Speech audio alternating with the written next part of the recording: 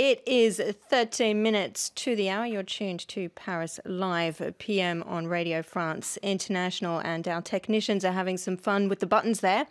But it's time now for Live on Live, and we return to Iran, where it's the last day of campaigning ahead of this Friday's presidential elections, the first polls following a landmark nuclear deal in 2015.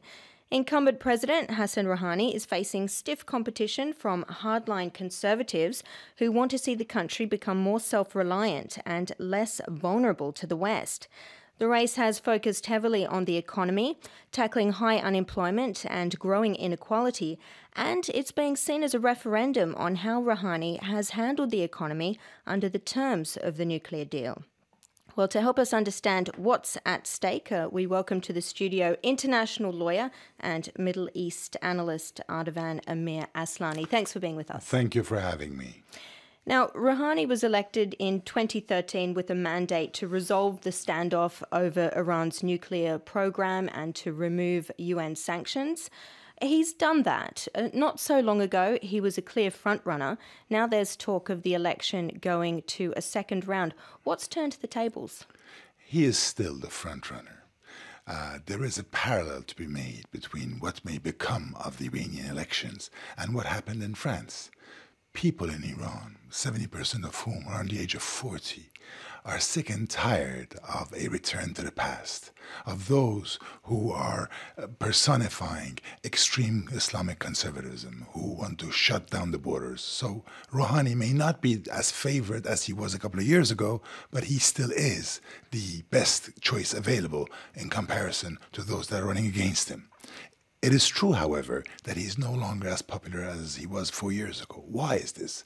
Because he basically overpromised as to the positive consequences that the adoption of the nuclear agreement would entail for the Iranian economy. He gave the impression that following the signature of this agreement, billions of dollars would run into the country, millions of jobs would be created, and that Iran would be transformed into an El Dorado. He was mistaken in doing that. He overpromised and underdelivered. Not that he didn't want to do it, he couldn't. And this is primarily because of U.S. sanctions, those that were not lifted pursuant to the nuclear agreement, those that were in place ever since the Iranian Revolution took place, going back to 1979 and 80, Sure. The U.S. hostage crisis, those that hit Iran on the grounds of alleged support for terrorist groups and human rights issues. And these sanctions are the most important ones, because they're the ones that block the transfer in U.S. dollars. These are the ones that prevent American entities from doing business with Iran. These are the sanctions that frightened off the entire international banking community that has backed away with any project finance initiative in Iran. Sure. That's where the problem resides. So just looking at the Iranian electorate, I mean, you say that he overpromised, and that's something that his critics have really seized upon, the fact that he has failed to improve conditions for poorer people. It's more of a longer-term project, I suppose.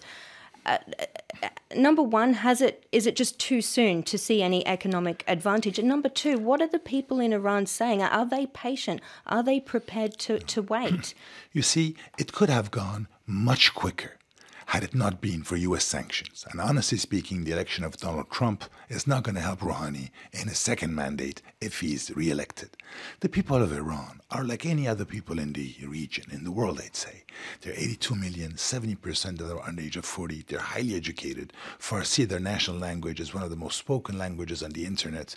They aspire to reintegrate the international community, for Iran to become again part of the world financial system. They're hoping simply for jobs, for an opportunity to get married, to be able to rent a place to live in. They're not asking for much. And for this to happen, the regime has understood it needs to open up the doors of the Iranian economy. It hasn't been able to do that, despite all the good intentions that it has demonstrated. But we all know that the road to hell is paved with good intentions.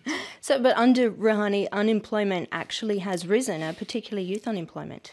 Basically speaking, Rouhani's record is not that bad. He has managed to stabilize the Iranian economy. For the first time in 4 decades, inflation is no longer a double-digit number. Unemployment has increased, it is true, but this is more because of the fact that an entire new generation keeps on creeping into the employment market year after year.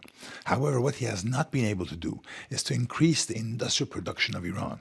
When you look at those numbers, you see that the gross national product of Iran is 7.5 now, pursuant to the nuclear agreement. It may sound huge, but when you bring it down to the reality of industrial production locally, the domestic production goes down to under 1%, to 0.9.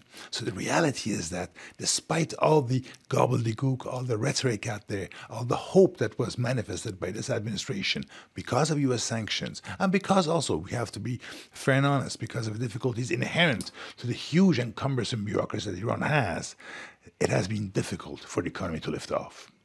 Now, as you mentioned, the electorate is quite big. I think something like 55 million people are expected to vote on Friday. So I just want to look a little bit at that electorate. You mentioned that there are a lot of young people. Iranians tend to be very highly educated. Is there a divide between the older people, the younger people, the people who live in the cities, the people who live in rural areas? Well, your question is an answer all by itself. All 3 divides that you mentioned are out there. There's a generational divide, those that are young and aspiring to a different way of life, to those that are older, those that are the haves in comparison to the majority of Iranians who are the have-nots. Also, another category, those who are profoundly religious and profoundly back the structure of the Islamic Iranian theocracy, and those that aspire towards a much more secular form of government. All of these 3 different groups are going to clash together. And when you look at the sociology of the Iranian electorate, it hasn't changed since the contested elections of 2009 when Ahmadinejad ran for a second term. When you look at it, you've got the students, the intelligentsia, the middle class, the educated, the well-off who are going to vote for Rouhani because in their mind he personifies an opening to the world, to the West, and the others. The others are those who are clients of the government and the system, those who are profoundly in line with the theology that is being conveyed, and those who belong to the more rural provinces of Iran, who are uncomfortable with the urban way of life that large cities manifest. And these 2 groups have chosen their own candidate. That's why Rouhani is representing the more modern-looking, younger portion of the electorate, while as Raisi, who is leading the largest Islamic foundation on the planet, is running for those that no longer identify with modernity.